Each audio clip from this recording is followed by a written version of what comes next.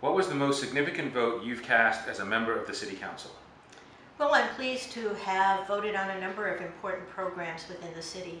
But I think the single most important vote that I've cast in terms of the number of people that it will reach and in terms of the way that it will affect us here in Santa Monica is the vote to take the Cradle to Career program from a temporary program to a permanent one. Cradle to Career is such a fabulous program because it not only addresses the early childhood education needs of young people within our community, but it also moves through the school system with them so that it works on after-school programs and even to our young adult population who need to make sure that they have sufficient education to be gainfully employed either in Santa Monica or somewhere else. It makes sure that our students enter kindergarten ready to learn and that they exit the high school ready to do college work.